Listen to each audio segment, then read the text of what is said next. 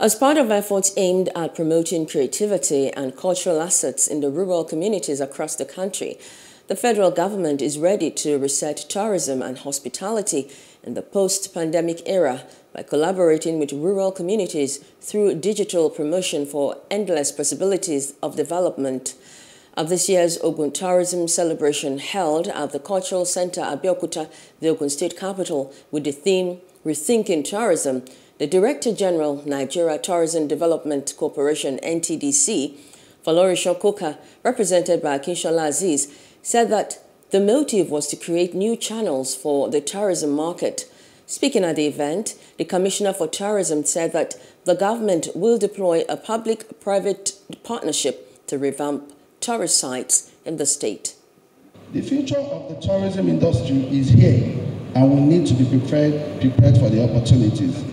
Challenges which require collaboration and a sense of interconnectedness between one another. Foremost is to review regulations guiding the sector's operations and operators, standardize service delivery by both public and private sector partners, and deploy a strategic stakeholder approach to the development of sustainable tourism practices. The potentials of tourism are enormous, and we all have a shared responsibility to make sure it is fully realized.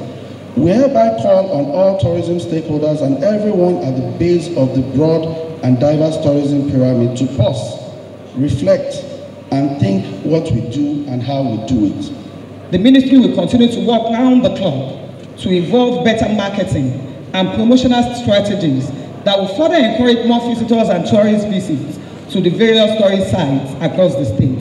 Like ever before, we shall give reserved attention to the development of all-inclusive long and short-term cultural tourism blueprints that will retain the Gateway State in the pride of place in the Committee of States.